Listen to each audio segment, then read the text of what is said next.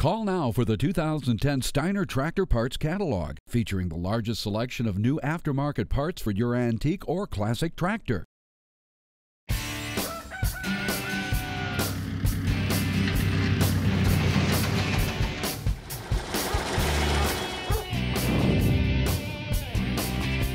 On this Tractor Fanatic Webisode, Charles English shows off his one-of-a-kind Gold Leaf D, the tractor John Deere built in 1937 to commemorate their 100th year in business.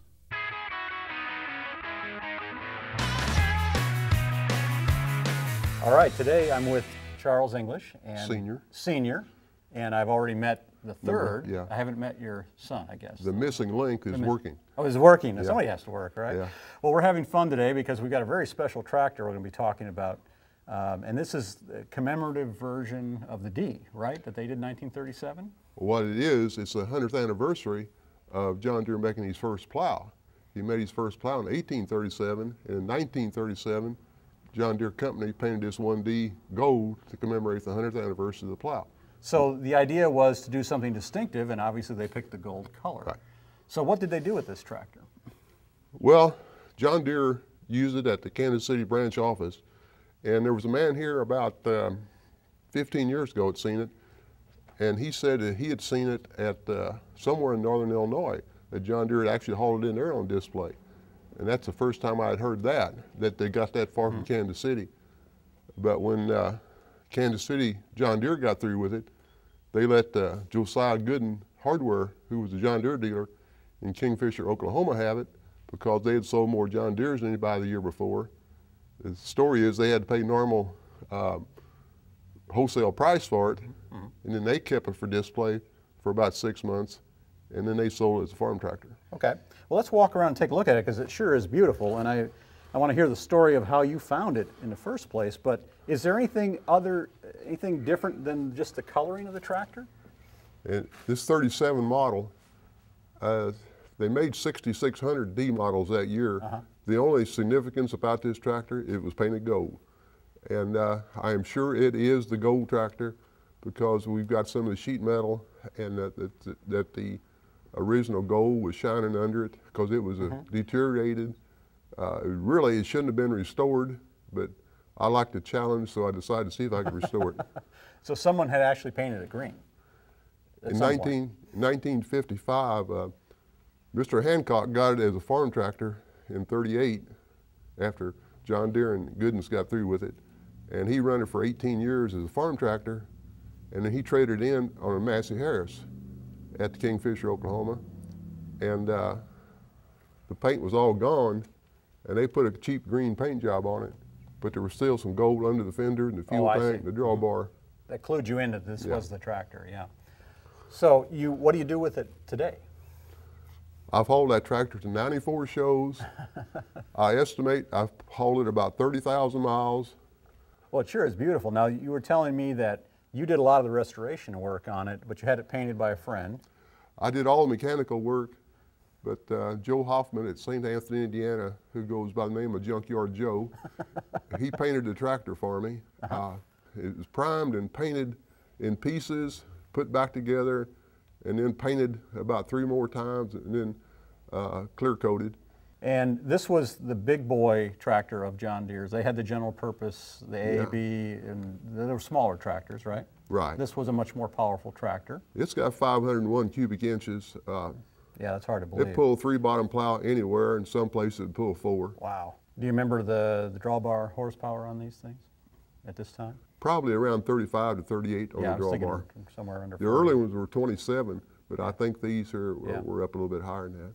As far as the way the D operated, what are we looking at here? How would the operator run this tractor? This is where you set your fanny right there. Steering wheel. Here's the clutch. You push it forward to make it go. You pull it back. You pull it real hard back. It operates a pad on a belt pulley that slows it down. There's a brake for the parking brake.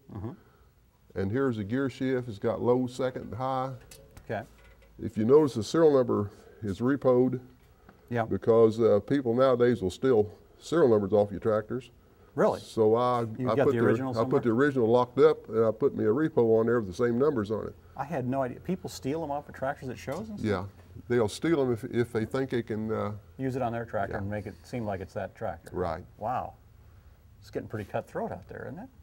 Yeah, sometimes the guy smells money nowadays. That's what happens. Wow.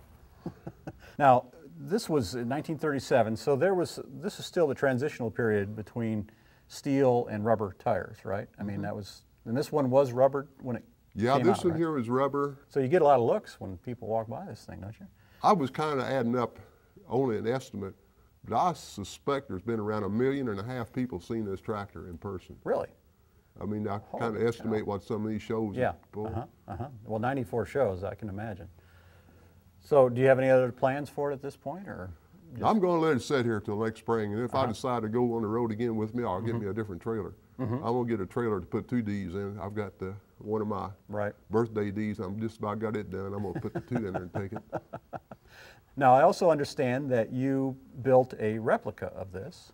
Yeah, my 3-year-old grandson was playing with it a while ago. I hope he didn't tear it up. I think we got some pictures of that. Okay.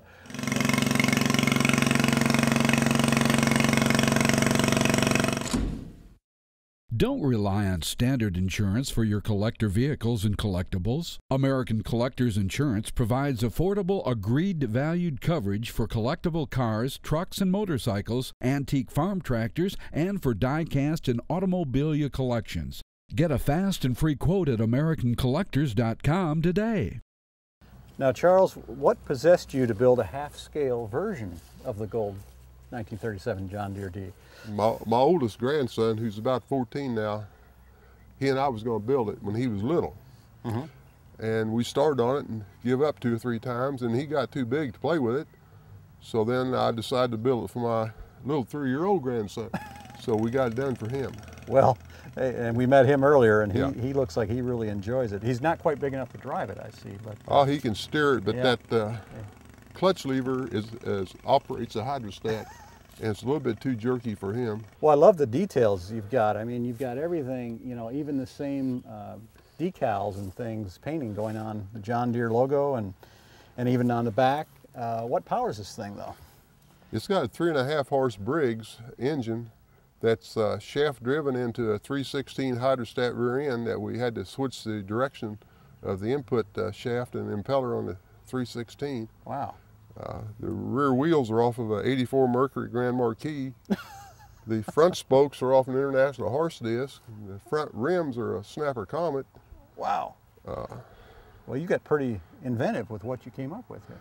Well, it was kind of hard to get everything half size. To get the tires to exactly half size of the big one. Right. And that ended up those 714 back tires, and the little ones in front are filled with that foam, so it makes your front end a little bit heavy. So, and the controls are just like you showed me on the D, yeah, full-size D, and that just, I mean, you couldn't have done a nicer job. Now, what caught me when you were running it earlier is the sound that this little thing makes. Yeah. Can you start it up and let the viewers at home hear what this sounds like? Well, we'll try it. Okay.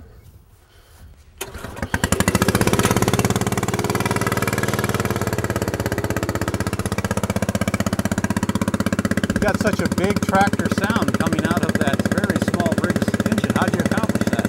Well, I've got a straight pipe come out this side and wrap it around behind the radiator and come out the other side like it should be. Yeah. And I guess that length of the pipe makes it kind of make a little bit of racket. Yeah, I mean, that sounds very impressive.